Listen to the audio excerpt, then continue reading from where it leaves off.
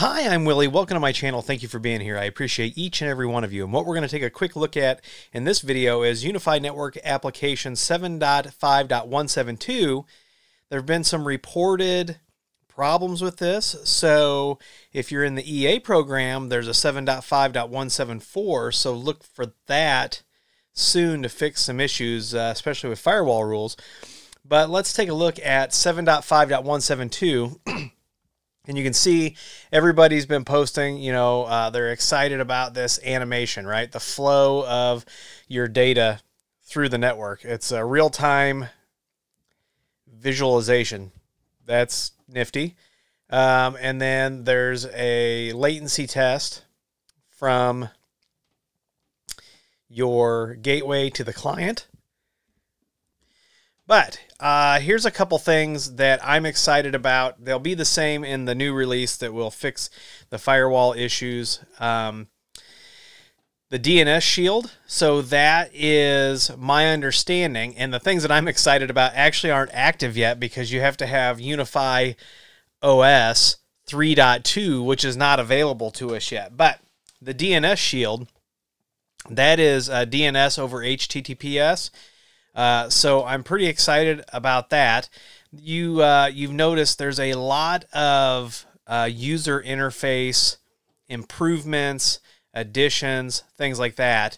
And one of the other things that I was super excited about that I can't test yet is, let's see here, VPN.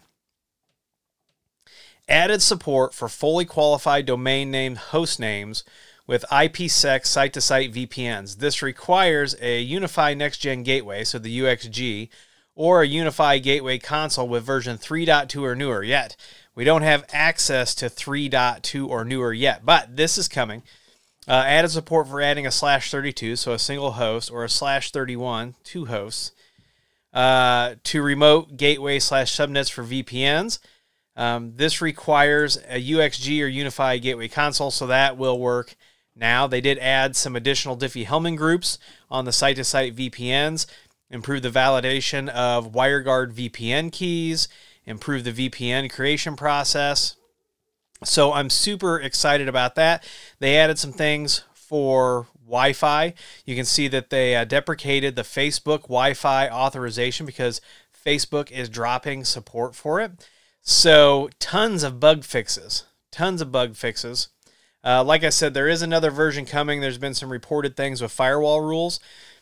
The thing that I'd like to see next, and if anybody from Ubiquiti is watching this video, we have gone and we have now added the VPN, fully qualified domain name. So what I would like to see, and then I really think that you are going to start displacing some other products, is I'd like to see fully qualified domain names for firewall rules and for port forwarding, or aliases. So allow us to build that list of aliases and then reference aliases and firewall rules and port forwarding. I think that is something that is definitely needed. And you've added the support back for the FQDN and host names and site-to-site VPN.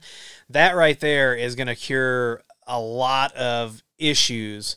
Because, the world of static IPs gets expensive, and there's really no need for it unless you are a company who, is going to, this is just one view of it, that has to have those static IPs for security reasons, for authenticity reasons. Yes, owning static IPs is a good idea, but for the majority of people who are going to be using UniFi, fully qualified domain names and host names with site-to-site VPNs is going to be, that's a game changer.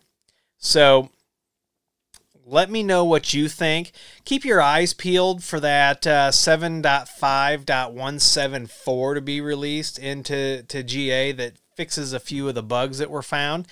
And let me know what you're excited about in this release. Let me know if you think what I asked for is something that we need. I really do think we need FQDNs on firewall rules, or at least that ability to use aliases. So let me know what you think down in the comments. If you like this video, make sure you give it a thumbs up.